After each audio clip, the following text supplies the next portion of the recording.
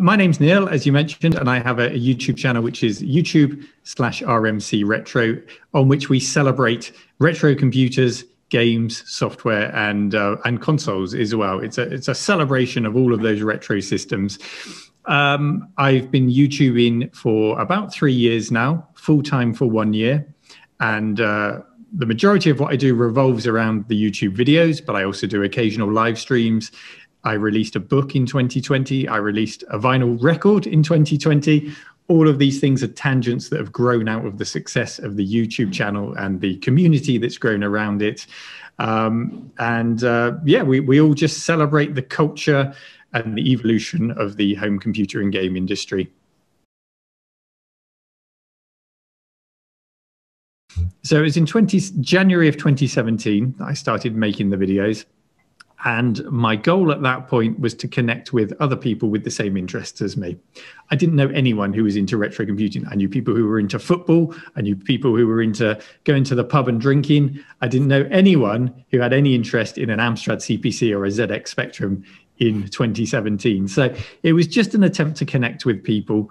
And from the comments in the comment section on the videos, I immediately started getting that really great feedback and that connection with similar-minded people. So that's why I did it in 2017.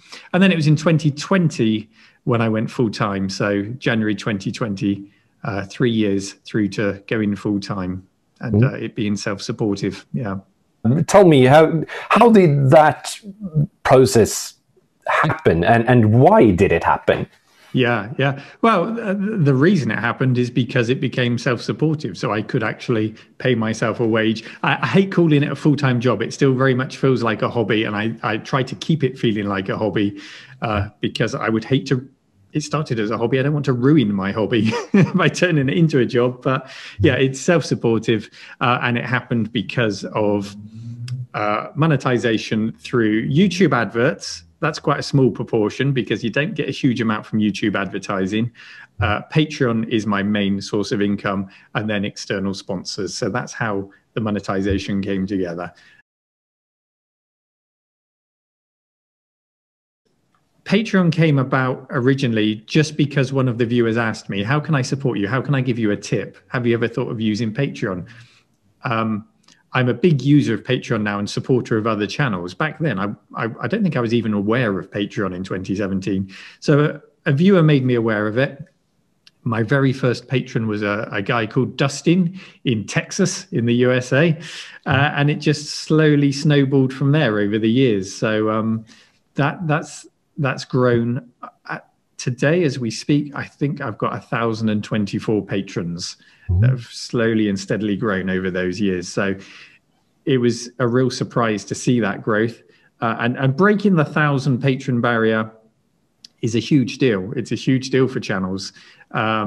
More so probably than breaking 100,000 YouTube subscribers, because it's that core dedicated viewership of 1,000 patrons that take you into a position where you have to think less about income. You know, you've got a good income, you've got the rent for this studio and all of the tools and everything covered, and you can have more brain space for creativity than worrying about where the money's going to come from. So 1,000 patrons, a big deal, and very excited to have hit it this year. Yeah.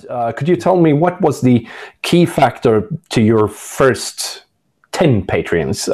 How did it start? How did the snowball come to roll? And do you have any tips for someone who has never been even in contact with Patreon before? Sure. Well, the first ones got off the ground because as soon as people started asking me to do Patreon, I started mentioning it in my videos.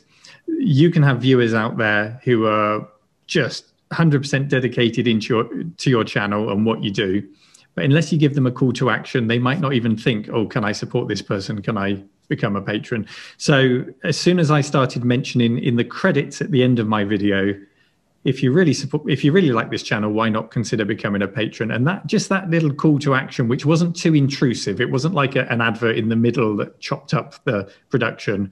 It was just a subtle, if you like this, why not become a Patreon voiceover at the end. That call to action really worked, and it works to this day. I still do that. So if you don't ask, you don't get. You know, don't be afraid. And being British, it's very it goes against the grain to talk about money or to ask for money. It's just in our psyche. I don't know how it is in other countries, but it's very much a part of being British is you don't ask for help, you don't ask for money. You don't ask for directions when you're lost in your car. So it was difficult to say that, but as soon as I did start asking, if you want to help the channel become a patron, people did. So the first piece of advice I would give is to ask. And then the second thing, as you say, people just want to support. It's not necessarily about getting physical rewards. At the very start, I offered a Patreon level that comes with a gift box. I have about 34 people at the moment that are on that gift box level. And actually, nobody ever talks about it. Nobody's really that interested in the gift box. There's not a real desire for physical rewards. So if I went back and did it again, I wouldn't worry about the physical rewards. I really wouldn't. Yeah. In terms of demographics, surprisingly, it is not the youngsters who sign up on my channel. It's the older audience. They're far more likely to put their hand in their pocket, from my experience, and also anecdotally from speaking to other YouTubers. And I don't think that's because of an unwillingness from a younger audience. It's just they're less financially secure. You know, our younger generation are having a harder time than ever to get a fair wage, to buy a house, to have financial security for retirement. So it doesn't surprise me that it's reflected in that demographic. My main demographic on my channel are predominantly male, 30 to 55-year-olds. So they're really in their prime earning age. So, you know, £2.50, £5 a month isn't a big deal to them, you know. But for the youngsters, that can make all the difference. So, yeah, no, don't assume it's just young people that sign up for this stuff.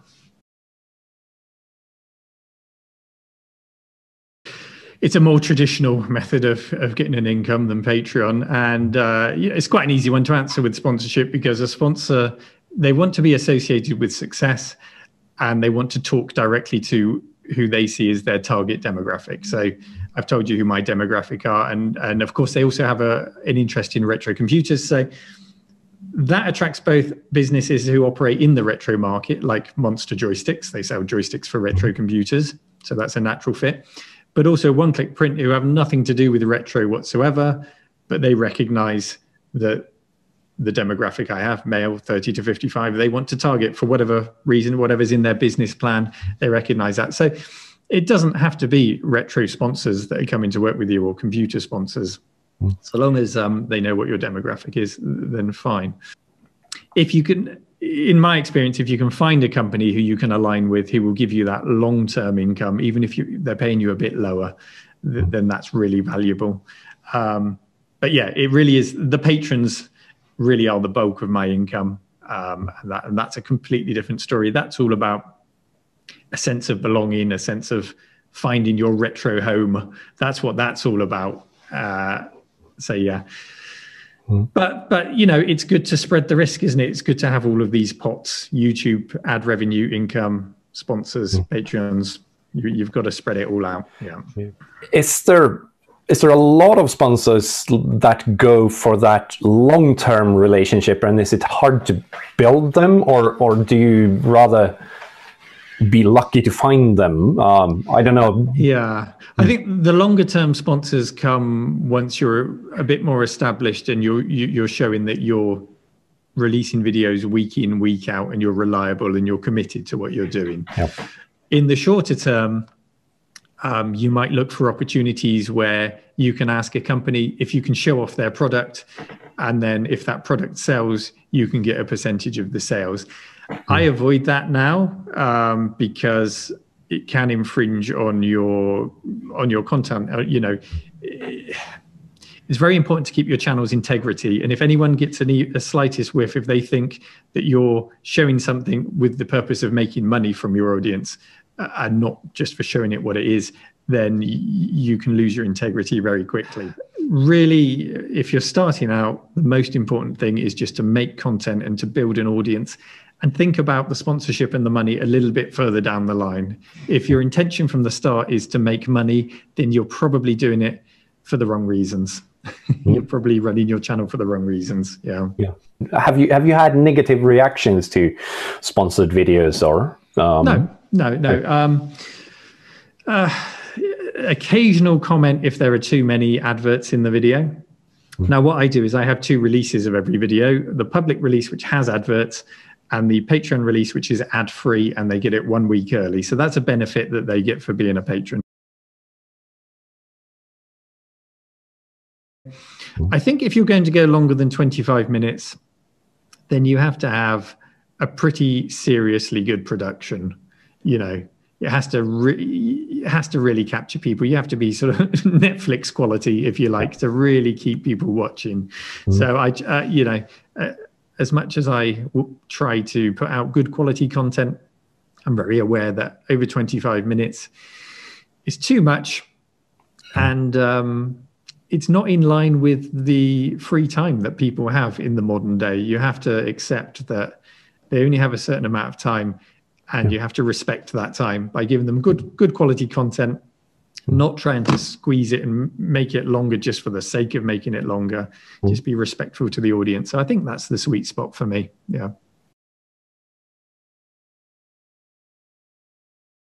So many people are doing this that you have to be able to offer something fresh and new and different. So whenever I do a live show, I plan it to the same degree as I do a pre-recorded show. It can take me a week to plan a live show and have it all set up and run it, just to keep the quality high. So live shows for me are a nice supplement. And once a month, I also do a live show, which is primarily watched by the patrons on a second channel that I have. So that's nice. That's a nice way of connecting with your most important audience and talking directly to them. And I also invite them to submit videos. I'll set a topic every month and they can submit a 90-second video, which we'll watch and share, and I'll comment on. It's a bit like Neil reacts to your video. I think you've submitted some yourself, haven't you, on the live stream, have you? Yes. Yeah, I have. And it's good fun to watch these things. So I use the live shows as a tool to speak directly to my most important audience. It's not a source of income. It's an extra layer of, I guess, value for money, if you like, for the patrons. Yeah. Well, I have thought about this a little bit because I work with a museum called the Museum of Computing in Swindon here in the UK. And they have actually just started their first steps into live streaming and making videos. And I've made videos at their museum with them. So they're just trying to find their feet as well at the moment, which got me thinking. And I would say if I was at a museum, I would say just to look around you, make use of what you've got. For example, if you've got a storeroom full of old computers, even if it looks like a complete mess, to you, to a viewer, that looks like an adventure to see in there for the first time, you know, to pull something out of the pile and to try and bring it back to life. That's something that you've got that no YouTubers got. So make the most of what's around you. If you've got displays in your museum, use them as a backdrop in your video just to show what you've got, show it off. Don't be afraid to show it off. If people turn up to donate machines, film that experience, capture the joy and the kindness in the act, because that's not something that many of us experience. So that's nice to capture. Yeah. If you spend weekends, even just rearranging a video game display, you know, because you love doing that, share the experience, because that's a lifestyle that people would love to have, to be a part of, to work in a video game museum. And I think if you've done that for a year or two, you might forget how novel that is, what a nice experience that is, and you want to share that with people. To give you an example, the computer museum that I mentioned, they've been live streaming on Sundays, cleaning the displays. All they're doing is going around cleaning them, cleaning computers while chatting to people, and people love that. So yeah. And then just let your personality and your museum's personality shine through. If you combine the unique space you have with a really positive, welcoming, inviting attitude and a genuine love for the subject, that's infectious. I think if you want to attract a really genuine audience who want to contribute to what you're trying to achieve, come on the journey with you and feel a part of that journey, then you have to be genuine and you have to show the joy and the love for the topic that you have. So if you do that, people will come back again and again and again to share that joy with you and to feel like they're part of something much bigger than just a YouTube channel, feel like they're making a difference. And that small contribution that they make, but when 1,000 people are making that small contribution, it really does make a big difference. So that would be my advice to any museum out there.